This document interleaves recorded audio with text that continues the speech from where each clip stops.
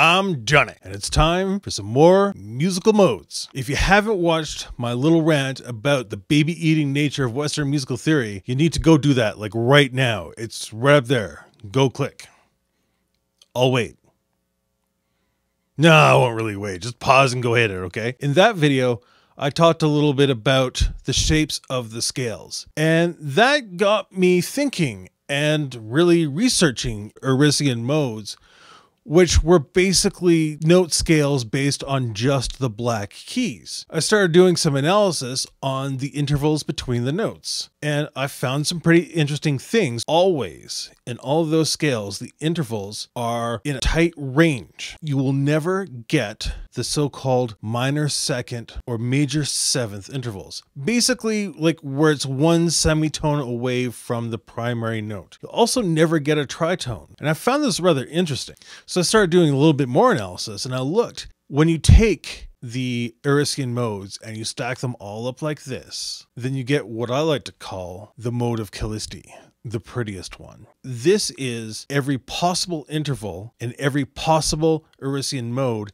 in one single scale. So this one's a bit weird. It's got 8 notes instead of 5 or even 7. It makes kind of this shape. That's one of the things I want to put out there, is that we can explore scales in terms of these star shapes, and you get a real intuitive sense of how that is going to sound. So more details, including the intervals, are on my website if you want to go check it out. When I was doing this, it got me thinking, how many 5-note scales do we have amongst the 12 possible notes in Western musical theory, which we all know is a baby-eating cargo cult? And it turns out that's actually a bit of a fascinating question, because it's, I'm going to get this all wrong. It's called a binomial coefficient. The cool thing is you can use a Pascal's triangle to determine what that is. Anyways, it's maybe for another video, but the upshot of all this is that there's 792 possible combinations of 5-note scales amongst the 12 notes that we've got. Yowza, that's a lot of scales. So what is this Kallisti mode even good for? Does it even sound good? Well, that's kind of why I'm bringing it up, because I mean, the Erisian modes are neat and stuff. They have lots of perfect fourths and perfect fifths, but you know what? It's a lot like craft dinner. You're going to get something that's edible, but it's pretty bland. With Kallisti, the prettiest one, is much different. You can even see it. There's a symmetry here that looks good, and I think it will sound even better. I'm not just saying that either. I made an ambient track. The story behind this is also kind of cool. A friend at work and I decided to do an epic ambient battle. That's where you and the other guy who's about to be doomed battle it out by each making a track, and whoever makes the best track at the end of it wins. We're going 2 out of 3. Yeah, it's as crazy as it sounds. But last weekend was the initial throwdown, and I did use the Kallisti mode. I think it sounds good, so go check it out. It's on SoundCloud, free download.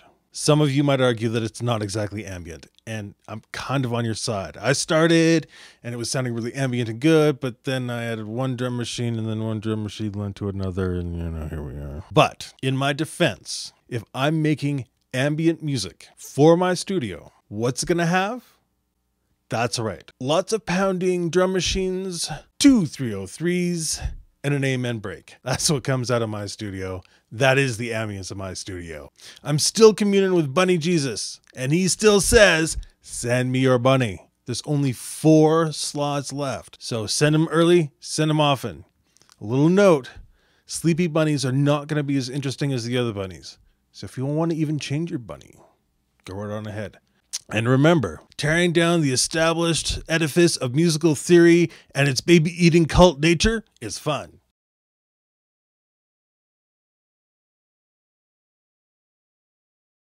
$729. 792. Gonna do another couple takes. Hang on. 792. 792. 792. 792!